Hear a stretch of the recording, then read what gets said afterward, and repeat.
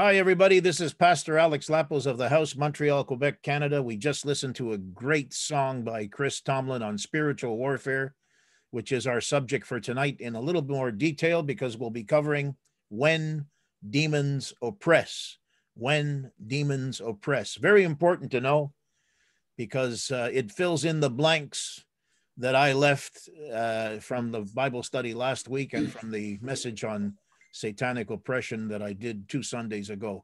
So in order to start tonight, I'm going to ask Caroline to open up in prayer. Caroline, would you pray, please? Father, we thank you for this evening, Lord God. We come to you humbly, gather around your word, and look forward to the scriptures that Pastor is going to share with us and the insight that you have given him and taught him over the years with everything that he has come across, Lord. And I'm so grateful that we have a pastor who teaches us according to your word, Lord God, and not according to any mysticism, Lord. We're blessed to have the uncompromised word. So we treasure it and we look forward to hearing it in Jesus' name. Amen. Amen. All right, we're going to show you a couple of short videos that will lay a foundation for what we are about to study. These videos pretty well agree with my position on spiritual warfare. So let's begin with the first one, which is right here. Here we go. What is spiritual warfare? Welcome to the 1 Minute Apologist. Apologetics seeks to give credible answers to curious questions, to give a defense. What is spiritual warfare? When a Christian refers to spiritual warfare, what they're talking about is this battle that takes place in the unseen world. We know that the evil one is a created being. He is not equal with God. He doesn't have the same attributes of God, yet he's a lot more powerful than we are. And so the Satan and his minions want to oppress your life as believers. Now, as a believer, you cannot be possessed, but you can be oppressed, and he'll seek to do whatever he can to wear you down through doubts, through worries, through fears, through condemnation, through depression, through messing up your marriage, through causing you to get distracted by creating worldliness. And we need to be aware that our battle is not against flesh and blood, as we see in Ephesians chapter 6. But there is an unseen world, and there is a spiritual battle taking place. And I would encourage you to read Ephesians 6, where Paul talks about putting on the armor of God, whereby you could be spiritually protected. So we need to realize when we look at the scriptures that there is the Satan who is after you. There is the adversary, the evil one, the devil, who wants to render you powerless and defeated as a believer. And we also can be encouraged by remembering, as 1 John 4:4 says, he who is in you is greater than he who is in the world. But remember that the enemy is like a roaring lion. He roams around seeking whom he may devour. So let's remember James 4:7. Submit to God then, resist the devil, and he will flee from you. Okay, that's the first video. And now here's the second one, which is about 4 minutes long, also on the topic of spiritual warfare, and very much in line with my position on the subject. So here we go. Ready? What does the Bible say about spiritual warfare? Today's question is, what does the Bible say about spiritual warfare? In this video, I'll answer that question from a biblical perspective, and afterwards, as always, I'll share some helpful resources, so stick around until the end.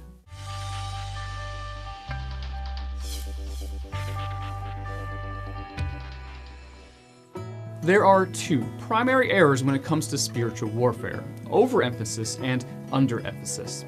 Some blame every sin, every conflict, and every problem on demons that need to be cast out. Others completely ignore the spiritual realm and the fact that the Bible tells us our battle is against spiritual powers. The key to successful spiritual warfare is finding the biblical balance.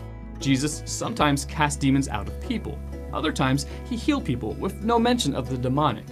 The Apostle Paul instructs Christians to wage war against the sin in themselves, Romans chapter 6, and warns us to oppose the schemes of the devil, Ephesians chapter 6, verses 10 through 18.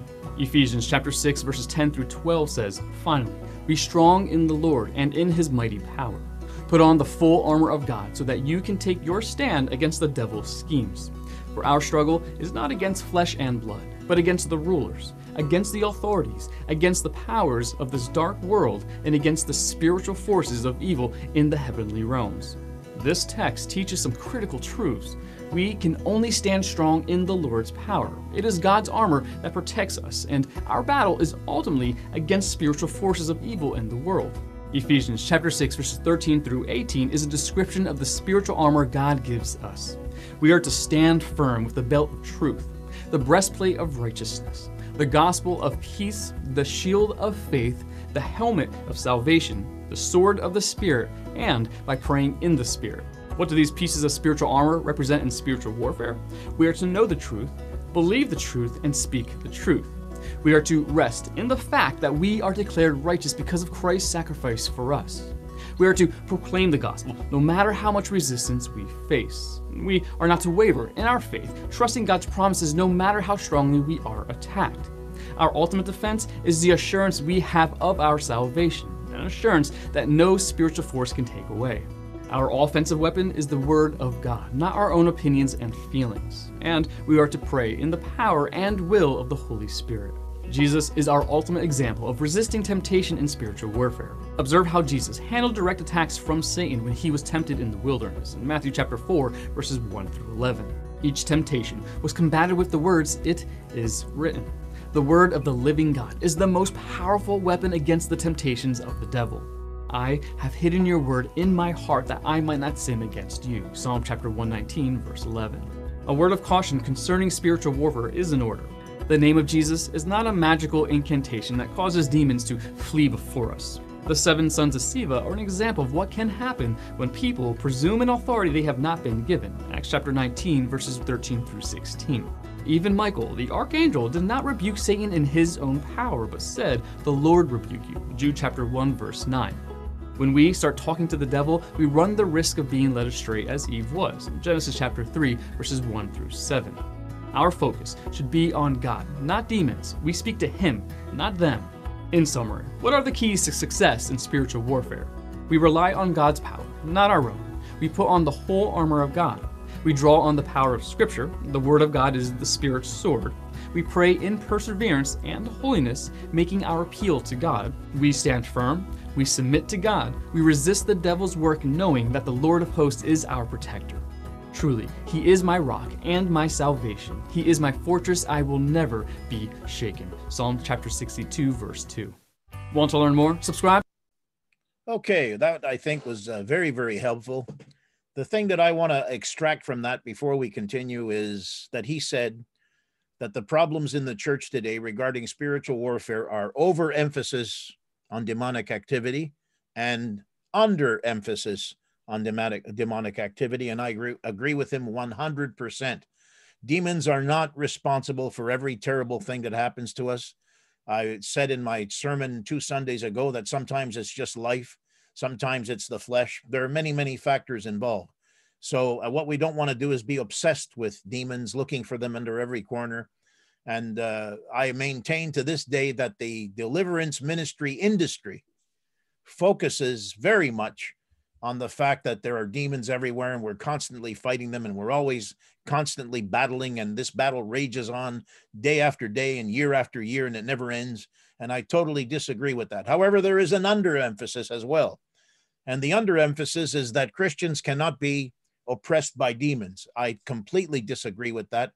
Christians certainly can be oppressed with demons, and we're going to find out when and why and where and how Christians can be oppressed by demons in this Bible study. So we don't want to overemphasize deliverance, and we don't want to ignore it and underemphasize it. We want to find that balance that the preacher was talking about in one of the videos. So let's begin by going to the scriptures, or at least the Bible study notes. Here we go. All right, let's go back to the beginning. Now, here are some artists' depictions of spiritual warfare that I thought were pretty interesting. This one here, a man is praying and raising his hands in worship, I suppose, and there's a battle going on in heaven between angels and demons.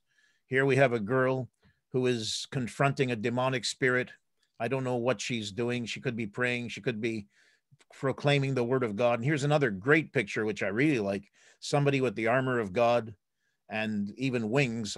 I would assume that's an angel, but I like to think it's a believer. And here we have a demonic entity here. And these are great artist depictions. And it reminds us that there are things going on in the supernatural between the forces of the kingdom of God and the forces of the kingdom of darkness, and that we are kind of like the battleground between the two, because Satan does not have any power to attack God directly, but he can attack God's favored creation, which is man.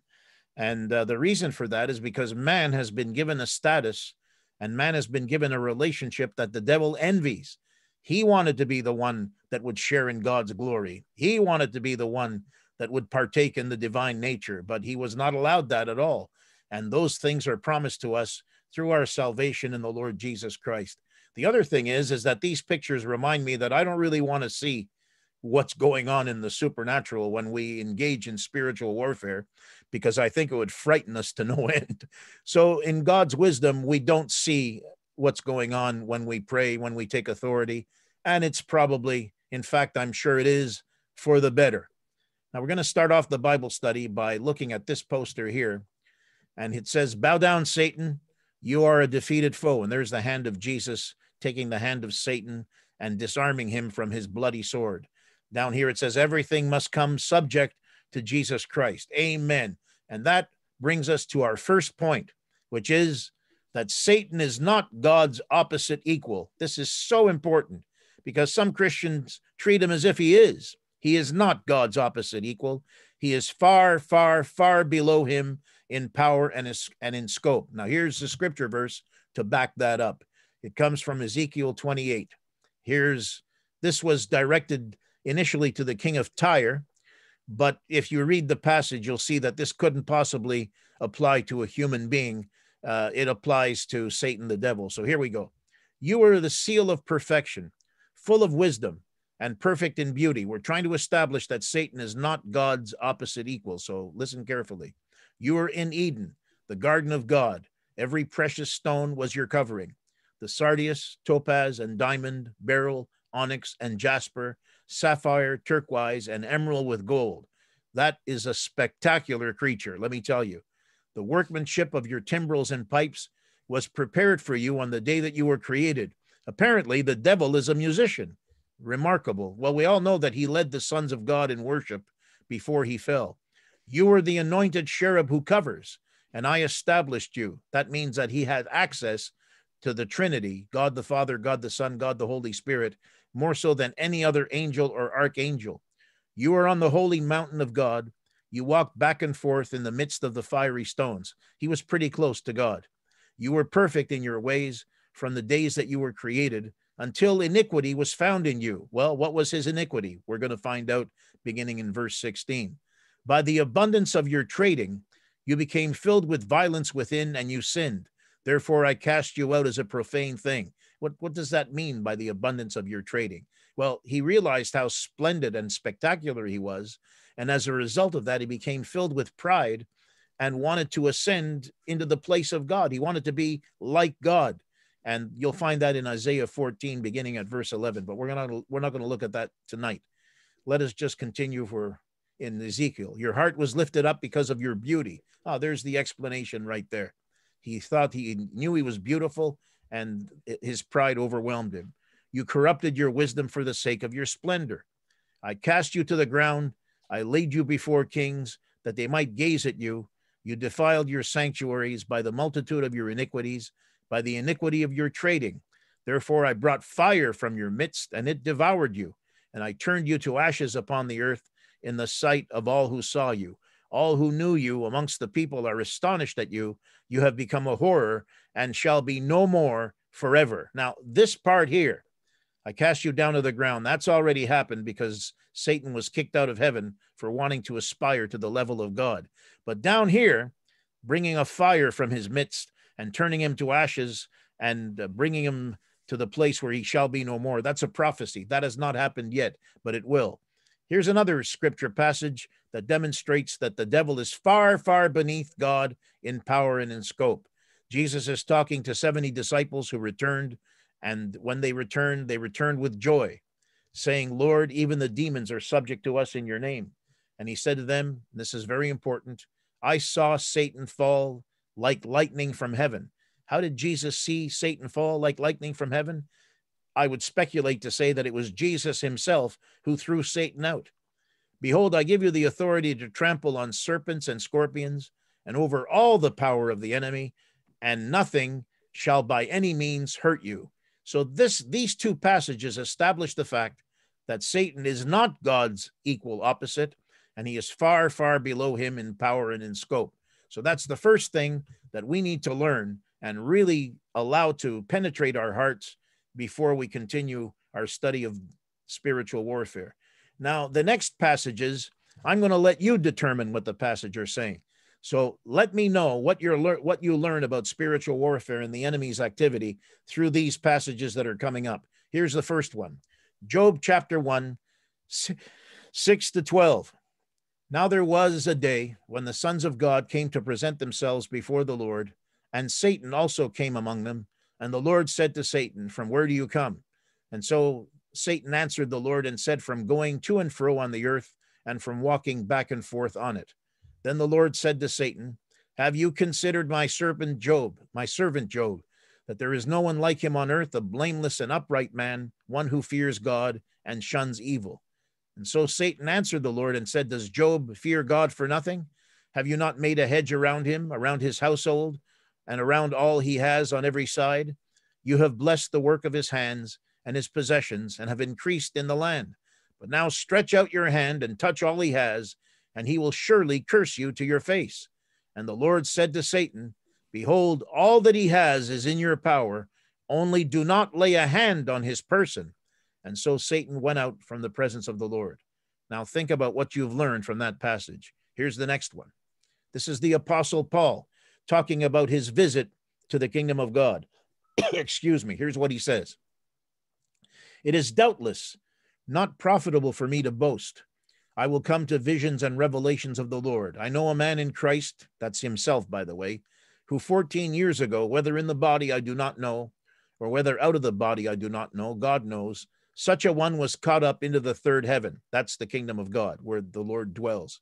I know such a man, whether in the body or out of the body I do not know, God knows, how he was caught up into paradise and heard inexpressible words, which it is not lawful for a man to utter.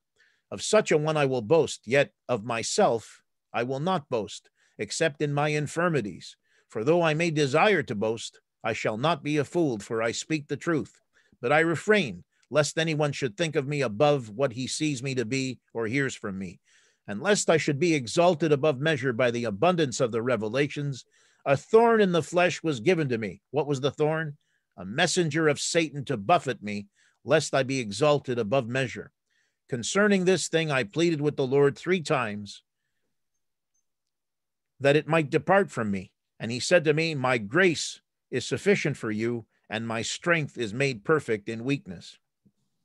What do these verses tell you?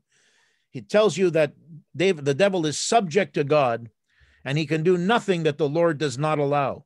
Satanic affliction can be for a short time or a prolonged time, but it always works into God's purpose. Now, what was the purpose of Satan being afflicted in the life of Job? Anybody?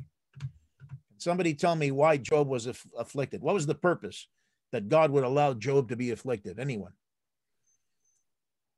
It's right in the passage. That he wouldn't curse God regardless of what Satan would do to him. Now, what was Satan's proposal? That's the correct answer. What was Satan's proposal? What did Satan say about Job? He would curse God. That he would curse God if God did what? Took away his blessings. Took away his blessings. Okay, so what was this? This is what I call a satanic wager. This was like a bet against the Lord's righteousness. So what was Satan saying to God? That if you take away his blessings, he'll curse you to your face. So what was God's response? Anyone?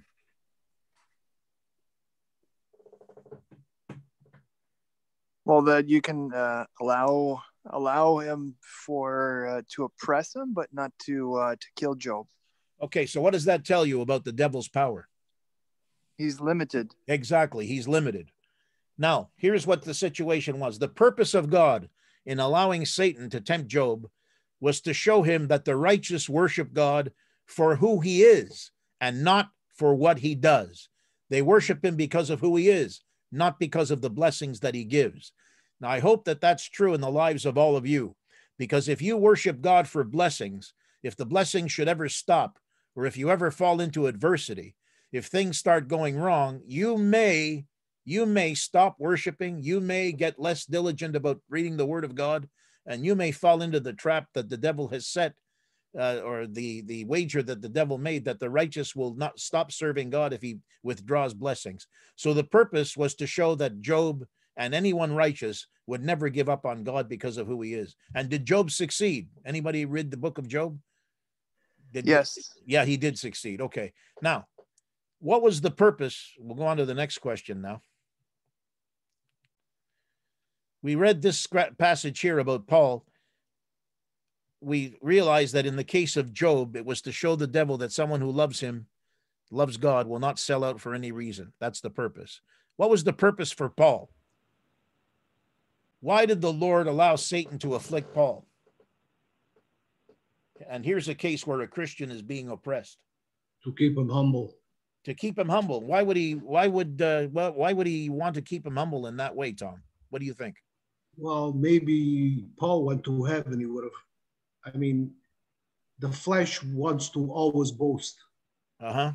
So I believe that was a way for God to keep him in his place. Okay, so the Lord allowed Satan to afflict Paul because Paul had a tendency, or might have had a tendency, to become proud because of the revelations that he had in heaven. I find that very interesting, because the Apostle John also was brought into the kingdom of God and saw heaven in the book of Revelation, yet there was no affliction from the devil in his case. And why would that be? Anyone? Why would that be? John he was the apostle of love. He was the apostle of love. But so what does that tell you? Well, that he was humble. He was humble already. He was humble already, so there was no need for him to be afflicted. But Paul had the potential to be proud, so the Lord allowed the devil to afflict him for the purpose of keeping him humble. John's case wasn't necessary because he was the apostle of love, as Mark said, and an affliction from the enemy was not necessary. So the Lord will do whatever. Yeah. Pastor, I wonder if John had already been tried and tested, so he had proved himself worthy to be, Well, John had been thrown into a vat of boiling oil before that, and instead of dying, he was refreshed. Okay, let's move on. Prolonged satanic affliction can happen in two instances. Doesn't always happen in these two instances, because God will use other means to correct his saints and to test his saints. However, prolonged satanic affliction can happen in these two instances, because we're answering the question, why are some Christians oppressed by the enemy? What is the purpose? What is the reason for the oppression of Christians? One, they are in sin and they're not walking in holiness. That would be one reason for satanic affliction. Two, one is being purposely tested who will prevail by the Spirit of God. Now let's look at the first one. One is in sin and not walking in holiness. When will deliverance come in that case? Anyone? If somebody's in sin and they're being afflicted by Satan, when will deliverance come? When you repent. When they repent of their sin? Ah, yes, when they repent of their sins. Now, what happens if somebody tries to cast the enemy out of that area of their life and they haven't repented? It's not going to work because it's not the root of the problem. It's not going to work because of the root of the problem. So we've learned something. We've learned that deliverance in the life of a Christian cannot happen unless they repent, if the issue is they're living in sin. Very good, everybody. I hope you're taking notes. And if not, I'll send you the notes tomorrow anyway in a PDF.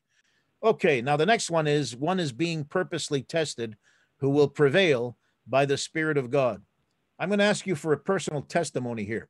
Is there anybody here who can give a testimony of being attacked by the enemy, but prevailing and having developed a stronger character as a result? Can anybody share something along those lines? Because the Lord will allow demonic affliction to build you up. His grace is sufficient for you. Anybody in that category? No one. Okay, well, that would consider yourself blessed then. Yeah. I when I was rock climbing, Yeah. I was very how should I say? I was very daredevilish. Uh-huh. I sometimes like to climb without a rope, and I would take extreme chances with my life, and I'd climb sides of buildings, and I was almost like tempting the devil, so to speak. Yeah, and you paid the price for it anyway, didn't you? I paid the price. Look, all you need to do is look at the scars and look at the broken shoulder, and yeah, you fell 20 feet, right? Yeah, I fell 20 feet. I was in coma for about a month, and took me a good year to come out of my brain challenges. Okay, so we've established that sometimes the Lord will allow satanic affliction because somebody is living in sin and will not repent, or to push them out of the sin, to motivate them to get out of the sin. 2, he will allow satanic affliction on occasion, not always, eh? Remember that it's not always the case, but it potentially is the case that God will allow satanic affliction to build up some part of Christ-like character in you because he knows you will prevail. The Bible says in 1 Corinthians 10, he will never allow you to be tempted beyond what you can handle. And sometimes the temptation is demonic affliction. And because of that, you grow and you become better in the Lord. And I've got a bunch of testimonies along those lines, but they're too private to share. But take my word for it. I have been a mess, and I have been oppressed in my life. And because of God's grace and because of the Spirit of God living in me and his tremendous power, I was able to overcome, and I've become a better man because of it. And yeah. I have a question. Yeah. And I think this could speak for a lot of us. Okay. When we came to the Lord, I'm sure a lot of us were still, hanging on to certain bondages in our lives. Yeah. That we weren't free from. Uh-huh. So the Lord, in his divine way, delivers us from some of them. And sometimes, others kind of like hang on. Okay. We're going to... I wanted to ask you, what your thought was. No problem. We're going to actually address that a little later in the Bible study. Okay. All right. Just hang in there and we're going to get to it. All right. So let's move on. I hope you're all enjoying this so far. All right, let's see what we can learn from the following verses. You tell me. Mark 3:15 says, we have authority to cast out demons. Matthew 10:1 says, Jesus summoned his 12 disciples and gave them authority over unclean spirits to cast them out and to heal every kind of disease and every kind of sickness. Mark 6:7 says, he summoned the 12 and began to send them out in pairs and gave them authority over unclean spirits. Luke 9:1 says he called the 12 together and gave them power and authority over all the demons and to heal diseases. Luke 10:19 is general, because you would think from the verses that we just read, it was only the apostles. Not true. Luke 10:19 says, behold, I have given you, that is all of you listening, authority to tread on serpents and scorpions and over all the power of the enemy, and nothing will injure you. Mark 6:13 says, and they went around casting many demons and were anointing sick people with oil and healing them. And Matthew 10:8, a commission from the Lord for all of us: heal the sick, raise the dead, cleanse the lepers, cast out demons. Freely you have received, freely give. And then there's the testimony here that the 70 returned with joy, saying, Lord, even the demons are subject to us in your name. And then finally, 1 John 2:14 says, I have written to you, fathers, because you know him who has been from the beginning. I have written to you, young men, because you are strong, and the word of God abides in you, and you have overcome the evil one. So from those verses, what have you learned about the devil and about believers? Just from those verses. Anyone? Should be obvious. Through Christ, we have the power and authority over the devil. That's correct. We have the power and authority over the devil. And those verses are only one of another. I don't know how many I actually quoted, but there's about 100 verses in the scripture that makes it very clear that we have complete authority over demonic spirits and not the other way around. He has no authority over believers. It is the other way around. Serpents and scorpions refer to evil spirits, and we have authority over how much of the enemy? How much of the enemy's power do we have authority over? Anyone? All. Where does it say that? Oh, yes. Wait a minute. I think it's here. Yes, over all the power of the enemy. Well, that's very interesting, because there's nothing that the enemy can do that we Christians can not undo. Very important, extremely important. Now, that doesn't mean he won't oppress us, but it does mean that if he does oppress us, or any of us, we can deal with him. Remember that. We can deal with him. Why then are some Christians oppressed by the enemy? If we have authority over him, why then are some Christians oppressed by the enemy? And is it even possible for Christians to be oppressed? Anyone? Let's do the second one first. Is it possible for Christians to be oppressed by the enemy? If you say yes, give me a thumbs up. 1, 2, 3, 4, 5, 6, 7, 8, 9. Almost everybody agrees. Yes, Christians can be oppressed. You all get a bunny sticker. You're right. Christians can be oppressed by the enemy. Now we're going to find out how they are oppressed. So here we go. You ready? Let's continue. First of all, let's establish that it is possible for Christians to be oppressed. Otherwise, the following verses would be irrelevant. 1 Corinthians 7:5. Do not deprive each other, except perhaps by mutual consent and for a time, so that you may devote yourselves to prayer.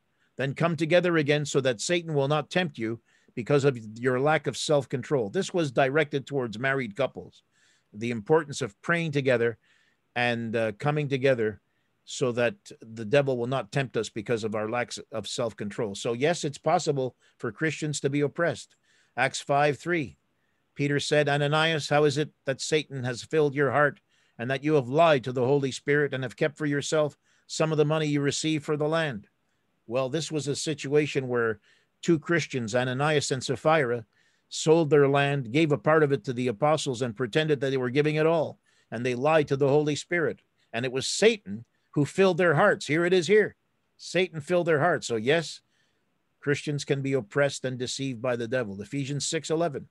Put on the whole armor of God, that you may be able to stand against the schemes of the devil. Who are the schemes directed at? Who is this verse directed at? This verse is directed to Christians. So we know that the schemes of the devil are aimed at Christians. Yes, it is possible for Christians to be oppressed. Revelation 20:10. And the devil who deceived them was thrown into the lake of fire and sulfur, where the beast and the false prophet were, and they will be tormented day and night forever and ever. So the devil can deceive people. Can he deceive Christians? Absolutely. Now, this refers to non-Christians, but we know from our own experience and from the Word of God that Satan can deceive Christians too, because in the next verse, Peter tells us in 1 Peter 5:8, be sober-minded, be watchful, for your adversary, the devil, prowls around like a roaring lion, to what? Seeking someone to devour. And as the pastor said in the video, he's seeking to destroy your Christian faith, to ruin your spiritual vitality, and basically take you out of commission. James 4:7 says, submit yourself therefore to God, resist the devil. Well, if we couldn't be oppressed, there would no need to resist, but we can be oppressed. So therefore resist the devil and he will flee from you. What does that tell you? That tells you that if you resist the devil by the means that God has given, you will win every time. Hebrews 2:14 says, since therefore the children share in flesh and blood, he himself, Jesus, likewise partook of the same things, that through death he might destroy the one who has the power of death, that is the devil. The power of death, the threat of death. The devil uses the threat of death to scare people into submission to him. 2 Corinthians 11:14, this is a biggie, and I could do 10 Bible studies just on this. But no wonder, for even Satan disguises himself as an angel of light. 2 Corinthians 11:14.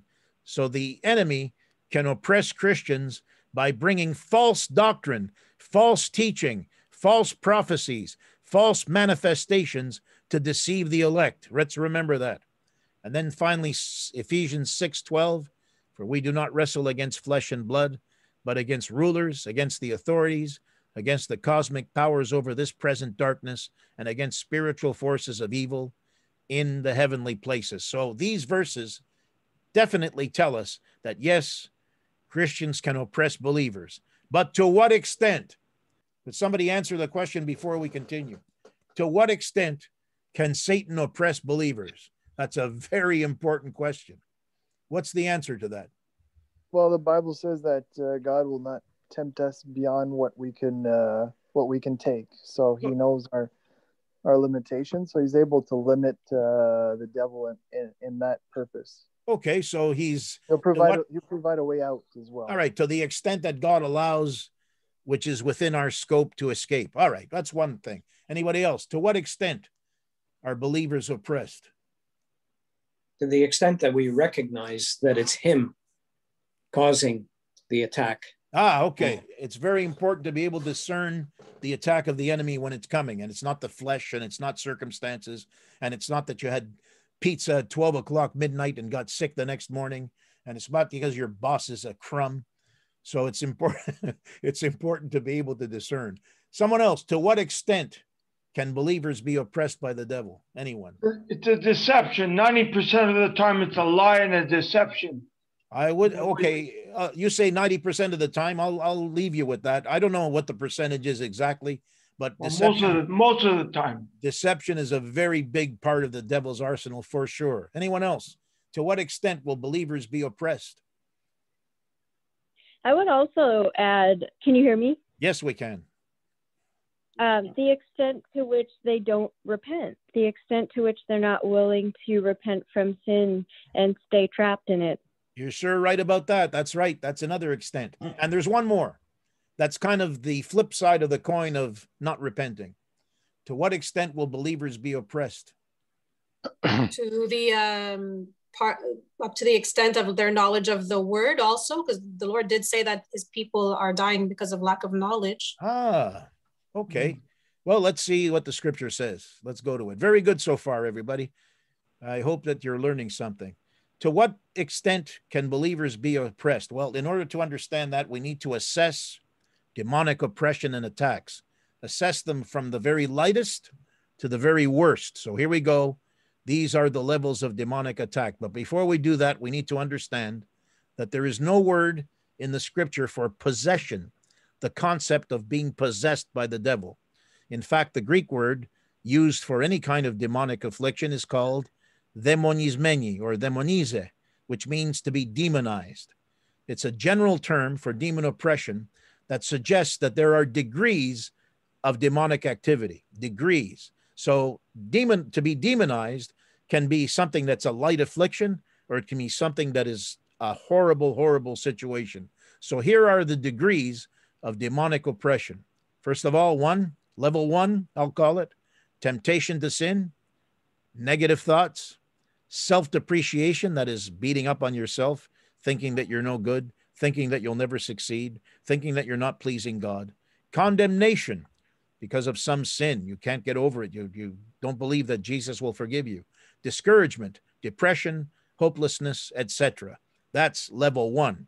Level two, emotional attacks, anger, hatred, jealousy, disappointment, heartbreak, confusion, excessive fear, anxiety, discontent, unforgiveness. You can see that these are directed to the emotions, and these here are directed to the mind. Let's move on to level three, strongholds of sin, lust, greed, obsession, pride, vengeance, unbelief, anger at God, rebellion, substance abuse, addictions to pornography, to food, to sugar, to television, whatever. Addictions of different kinds. So that's level three. Level one, the mind. Level two, emotions. Level three, the passions of the flesh and the desires of the will. Level four, this is one that you really don't want to happen to you. This gets a little more serious. Evil visions, apparitions, in other words, demons appearing to you, satanic dreams, voices, threatening voices, curses, either from human sources or from spiritual sources, supernatural occurrences, that are not of God. Now we're getting very serious, because level 4, the enemy is starting to manifest himself, which is not a great situation. And finally, then there's level 5, sickness, disease, persecution, attempted murder, and death. And these happen, this level 5 happens a lot to missionaries for some reason. I think because missionaries are so consecrated and so dedicated that that's the only way that the enemy can stop them, is through these direct threats. So that's level 5. And level 6 is what we would normally call possession, but it's actually the highest and the most intense form of demonization. And that is control of the body, mind, and spirit, and the actions and the will. Total control. And it is the most intense form of demonization, which is commonly classified as possession. Now, mark this last one, because it's very important as we go on to our next point. Now we got to ask ourselves the question. Come on, down we go. Now, here are examples of Satan's work from the Word of God. And these examples come from level 5 and level 6. Here they are. I'm going to read you the scriptures. Here they are. John 8:44. You are of your father the devil, and your will is to do your father's desires. He was a murderer from the beginning, so murder. It has nothing to do with the truth, because the truth is not in him. When he lies, he speaks out of his own character, for he is a liar and the father of lies. Lies. 1 Samuel 16:14-16. Now the Spirit of the Lord departed from Saul, and an evil spirit from the Lord terrorized him. An evil spirit from the Lord? How can that be? Well, we established that the devil has no power over anyone unless the Lord allows him, and that just reinforces that fact. Saul's servants then said to him, behold, now an evil spirit from God is terrorizing you. So the devil can use terror.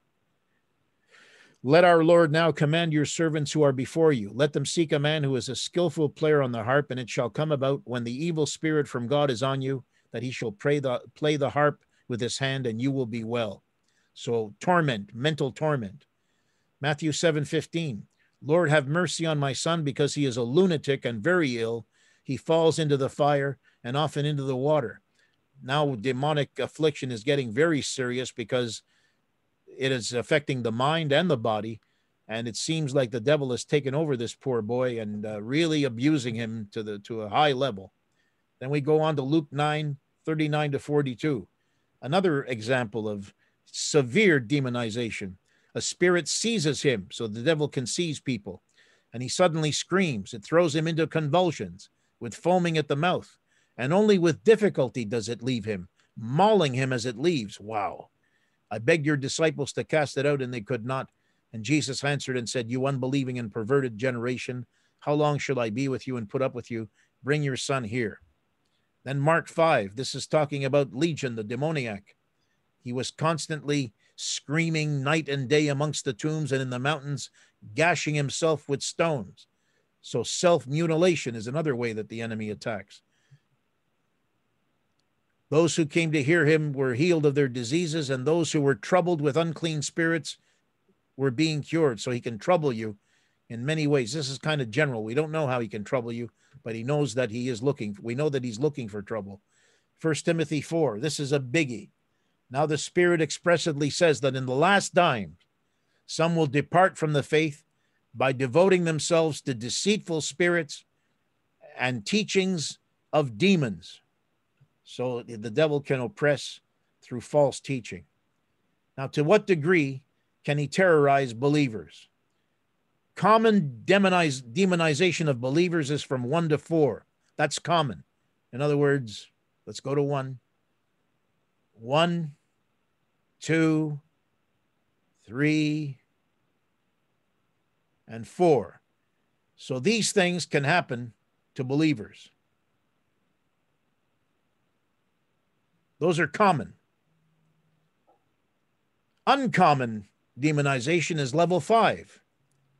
That can happen to believers too, but it's very rare, but it's quite common amongst missionaries.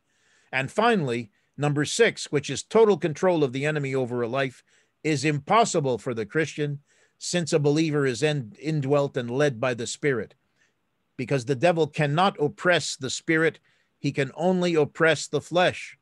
And generally, he oppresses the flesh through his standard temptations, the lust of the eye, the lust of the flesh, and the pride of life. Can somebody describe to me what the lust of the eye is? These are the common temptations. What's the lust of the eye? Can somebody describe it or summarize it for me?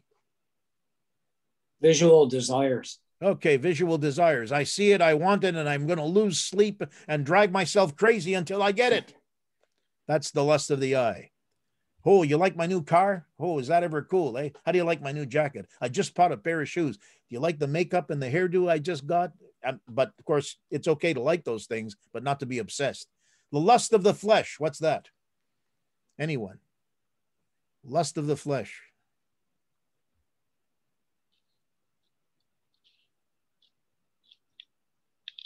Another common attack of the enemy. He tempts us through the lust of the flesh. Pornography, there's one. Give me another one. Gluttony, there's another one. Give me another one. Lust of the flesh. Oh, you guys. Gluttony. Yep, I said gluttony. Thank you. Good. Something else? Lust of the flesh. Substance abuse. Ah, substance abuse. Good one. Good one. And what's Sorry, that? Pastor. What does it mean? The one you said before, gluttony? Gluttony, I don't know the word. gluttony means to live to eat instead of to eat to live. Okay. Ah, glouton. Okay. Ah, you got it. Good. Okay. I think the French have a problem with that. Oh, no, I'm just kidding. French cooking. French cooking. You gotta watch those French cooks. That's not the So same. much for buffet. French cookies, not the same. Okay, all right. Any Say others? laziness and comfort, overindulging in comfort. Okay, overindulging in comfort. I think we got the idea. The passions of the flesh. That's the lust of the flesh. And the pride of life? How can where does the enemy attack on the pride of life? Oh, this is a little more difficult. Exalting oneself. Okay, exalting oneself. Anything else? Status, prestige. Ah, status and prestige. Lusting after status and prestige, yes. Or being proud of your status and prestige. Anything else on the pride of life? Power. Power, yeah, sure. Anything else on the pride of life? What about you, Caroline? What would you say? They pretty much said the ones I thought of. Okay. So I'll summarize all three. Lust of the eye, I see it, I want it, and I'm going to drive myself crazy until I get it, because once I get it, I can show it off. Lust of the flesh, I have an itch, a desire, and I must fulfill that desire. And the pride of life, look at me. Look at who I am. Look at what I've done. Look at my accomplishments. Look at my trophies. Oh, I'm so great. That's the pride of life. All right, let's move on. Now, the devil operates in the mind and the emotions, and if he can, the will, but he cannot operate in the spirit of somebody who's born again. He is effectively dealt with if he's confronted by true, born-again, spirit-filled, fully devoted believers. Now, he's effectively dealt by people like that, but he's not effectively dealt by people who are not devoted, because demons will try to find a reason to stay put. If they don't see Jesus fully in you, you are in trouble. So being half-hearted will not do. And since he cannot affect the Holy Spirit in you, he will try to get a grip on your mind and your soul, which is the seat of your emotions and your will. So he can harass believers if they allow it and open the door. But open the door to what? The spirit? No, because he cannot affect the spirit. So where they would open the door to the enemy would be in the mind and in the soul, which is the will and the emotions. That's the only place where the enemy can harass. So we got to guard ourselves. Now, how do you think the devil can get an open door into your life? Anyone? Now, we know he can only attack in the mind and the emotions and the will and the soul. So how can he get a foot? What would be a way that he would get into you, that he would oppress you?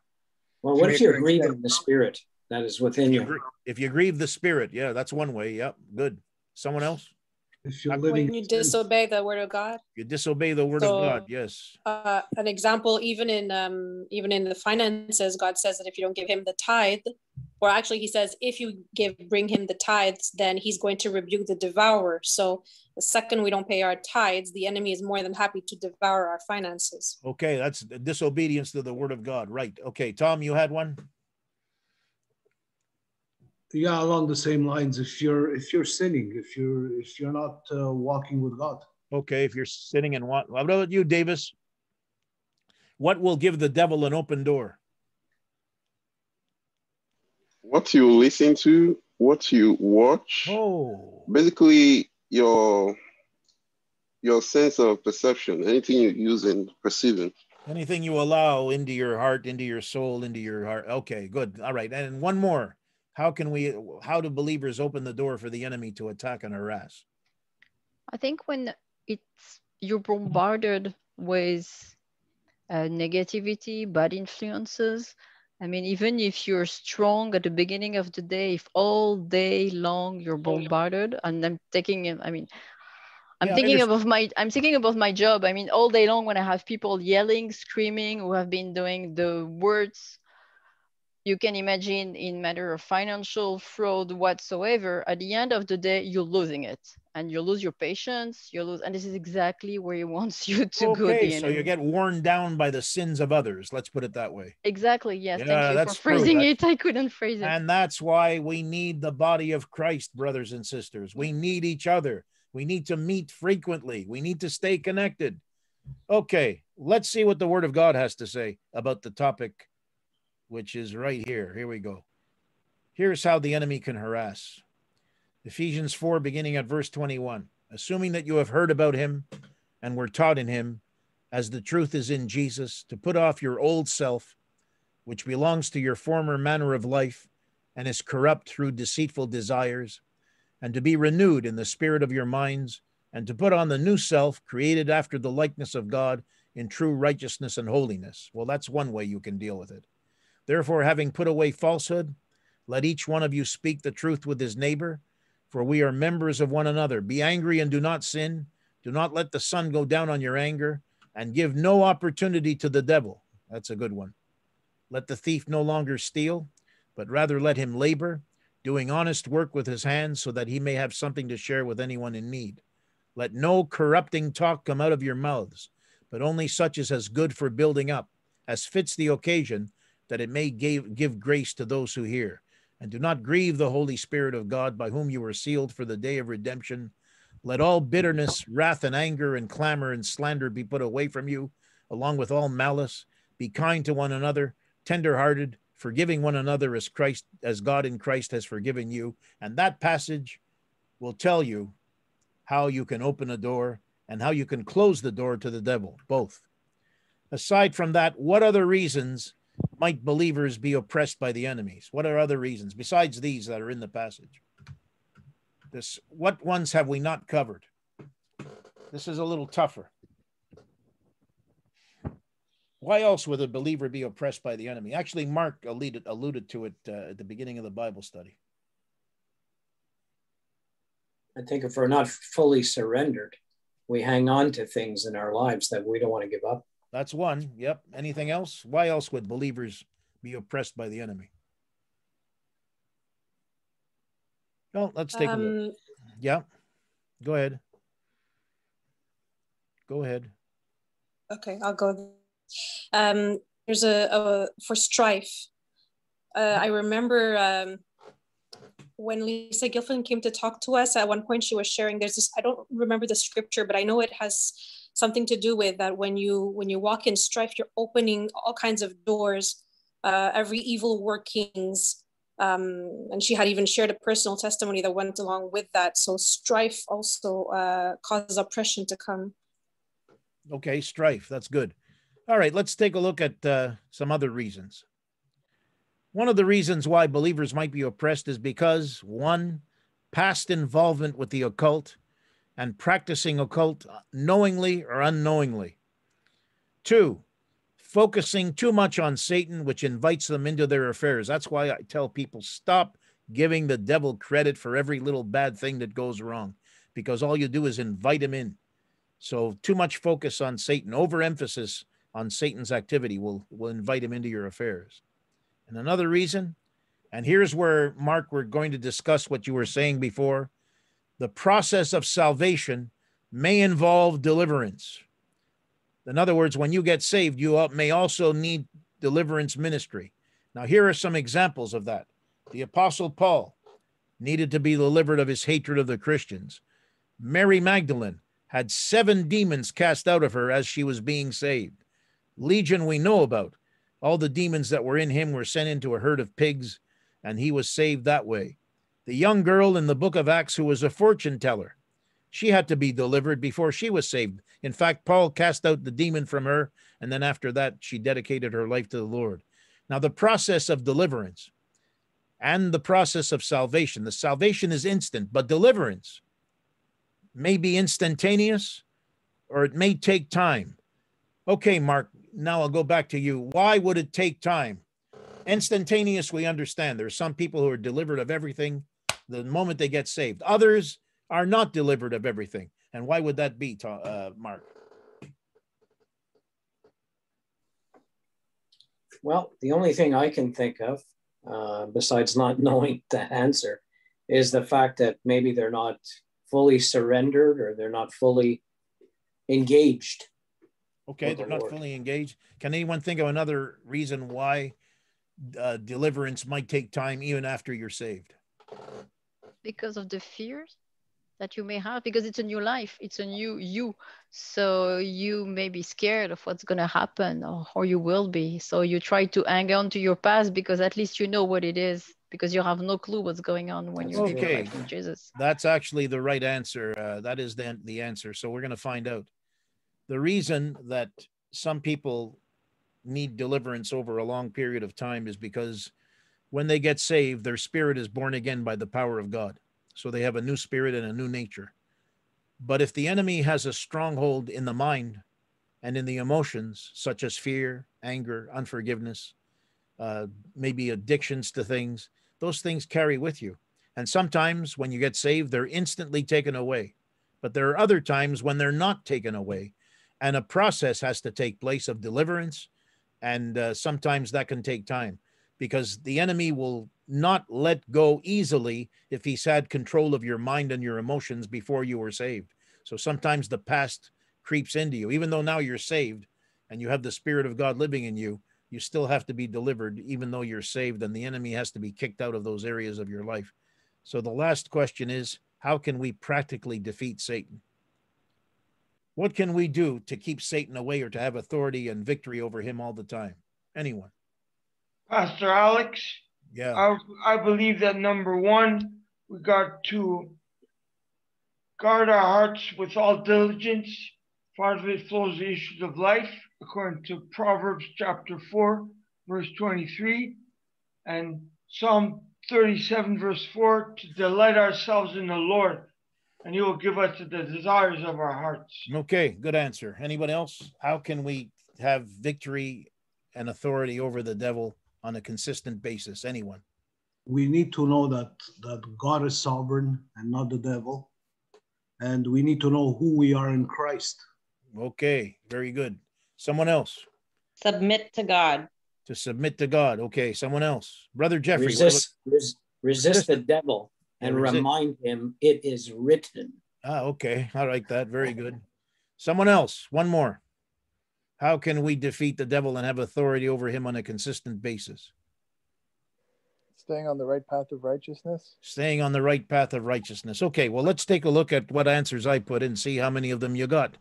But you all did very well. How can we defeat the devil? Discipleship.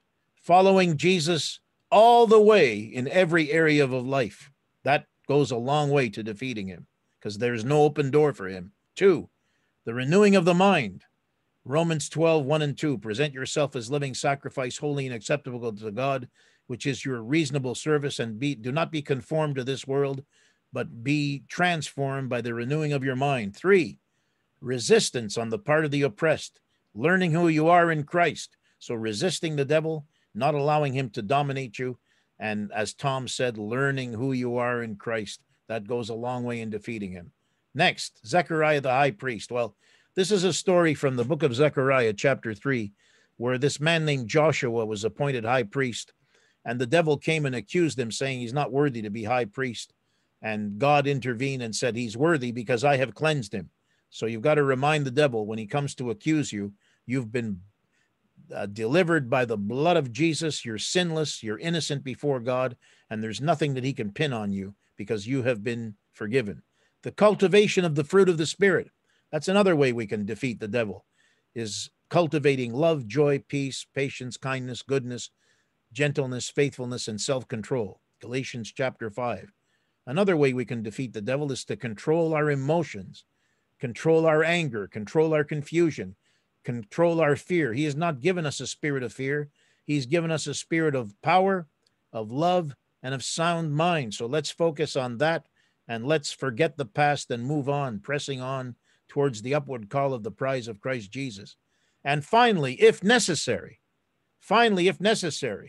you may need the actual act or ministry of deliverance.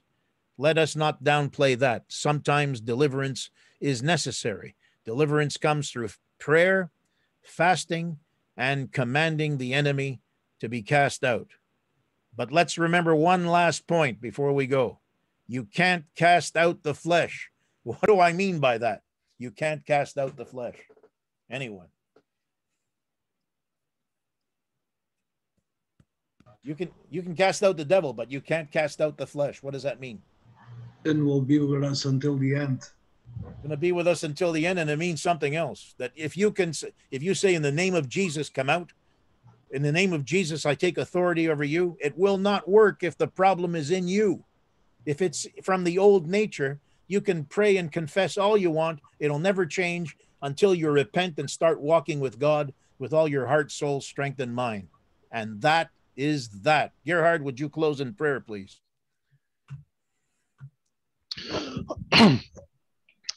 Oh, God, I thank you that you could bring us together again. And I thank you for your teaching through Pastor Alex, God. And I pray that you would keep us safe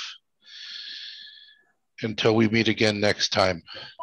And I pray again that the next time could be soon in person. Amen.